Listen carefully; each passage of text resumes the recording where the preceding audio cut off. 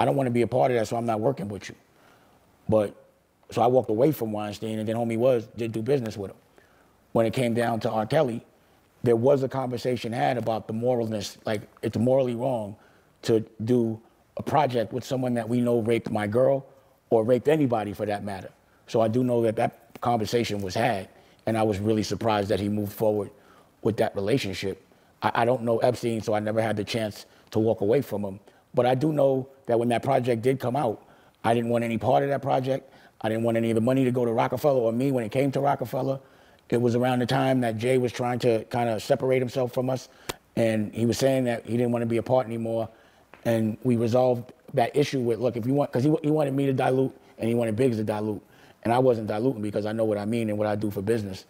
And Biggs was ready to dilute, but our OG, Deuce from St. Croix, kind of stepped in and was like, that's not right. And that's how we resolved it. The way we resolved it was, yo, you keep all the money from that project. I don't want no parts of it, the best of both worlds. So again, I mean, that is true. But, you know, I just think that, I think homie has to answer some questions right now.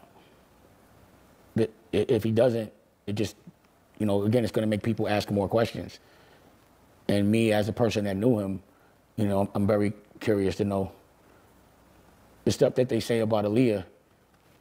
I mean, I'm human.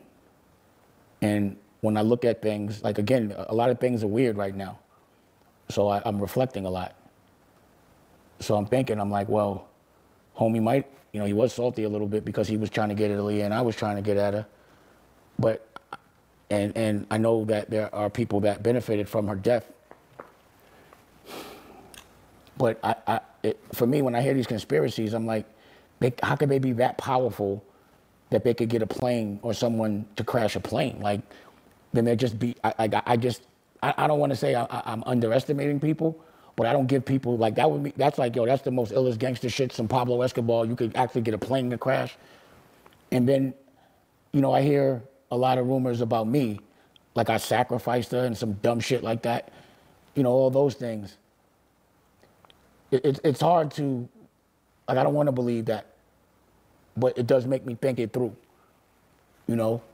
So again, in this moment, just because there's so much gray area on a legal level, not what I'm suspecting, but like, you know, this shit is now real.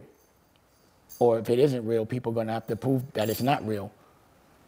And it's a moment where I'm curious. But if any of that is true, like, I'd have to talk to a therapist because I don't know what I don't even know.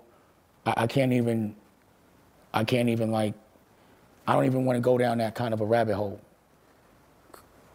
It's just too crazy to think that me as a regular dude was in something that was just, you know, so dark, evil, and so strong, and Paul is powerful, that shit like this could even be almost a reality. Like I'm here, like why am, so yeah, it's kind of ill, you know, to see the things that affected your life in such a big way, for people to have different variations of what may have happened for someone that I love so much.